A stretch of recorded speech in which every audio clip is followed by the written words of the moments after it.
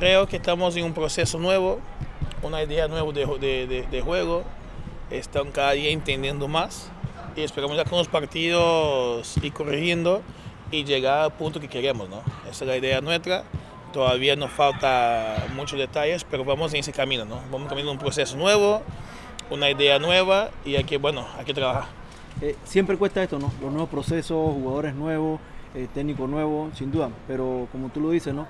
El objetivo es ese, se va a llegar al primer partido, un rival difícil, el último campeón, es una que importante, ¿no? También. Sí, pasa que es una metodología de trabajo diferente, nueva para algunos, y nos toca ya el equipo campeón, nos toca un duelo difícil, pero bueno, creo que estamos trabajando muy duro para afrontar el partido. Espero que sea muy positivo, ¿no? Más que el mismo resultado, sino que se vea ya el trabajo que estamos realizando en pretemporada.